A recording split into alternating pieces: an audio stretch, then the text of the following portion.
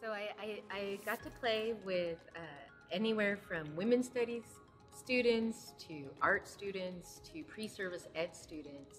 And I think that was really great because I got to sort of walk around a lot of the different aspects of like the art, the writing, but also kind of dropping into what informs my work, which is a much deeper sort of critical analysis, right? And not only decolonizing the self, but also healing the self. And so basically, I got to go play with folks and drop into those deeper places with them. And even in like the art class, I got to have more one-on-one conversations with people.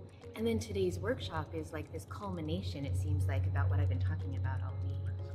Well, the workshop, we spent the first part of the day going into sort of building that sense of self and coming into a more, a different way of thinking in a sense, like a more circular, more inclusive way of being present, not only with ourselves, but also with other people.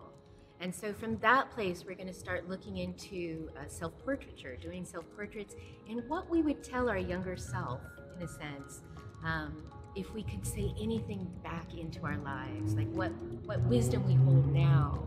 And all of this is basically structurally in preparation for creating children's books, so that we do that more personal work inside, so that as our voice comes out into the world, it has greater strength and power to it, and more authenticity, which is not often taught or embraced in our culture. And so how do we start creating what we were talking about, how to become free in an unfree world, in a sense, and how that frees our voice?